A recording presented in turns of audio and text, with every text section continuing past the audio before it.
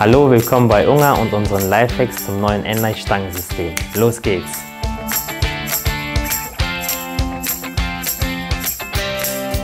Wenn ihr während der Arbeit das Wasser an der Stange abstellen möchtet, benötigt ihr den Wasserflussregler. Heute zeige ich euch, wie man diesen montiert. Wichtig zu bedenken ist die Schlauchlänge. Zieht die Stange auf Arbeitshöhe aus.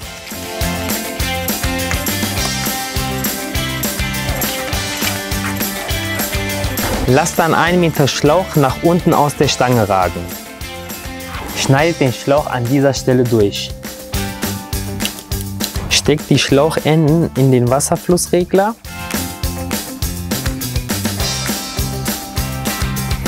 Fertig!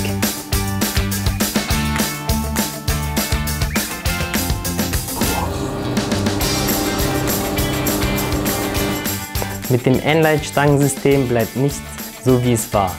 Vielen Dank fürs Zuschauen.